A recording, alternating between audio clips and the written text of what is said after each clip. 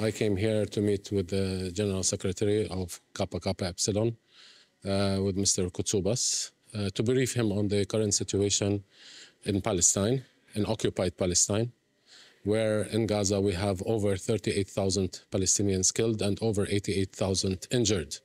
We still have over 10,000 Palestinians missing, and this number could be growing because Israel doesn't allow any humanitarian aid workers or UN specialists to come in and view the destruction and to help with the recovery process, to remove the rubble, to find people who have been buried in their homes and in their schools.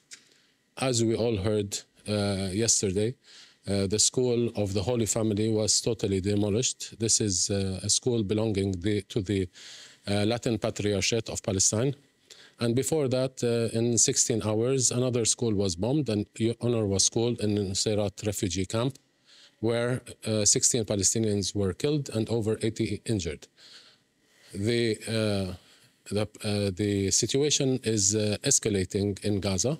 The intensity of the bombardments by Israel is going without any real condemnation by the international community and without any real viewing by the mainstream media.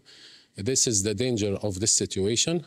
Israel is treated a country above the law that can commit genocide against the Palestinian people without condemnation by the international community.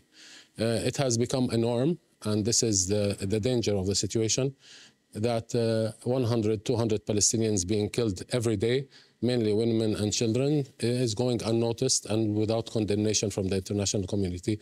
It's as if it has become a norm to watch 200 people die in a day and turn off the TV, and that is okay. We call on the international community and on world leaders to recognize the state of Palestine, to save the two-state solution, because without the two-state solution, there can be no peace in the Middle East, and there can be no peace in the region. Thank you.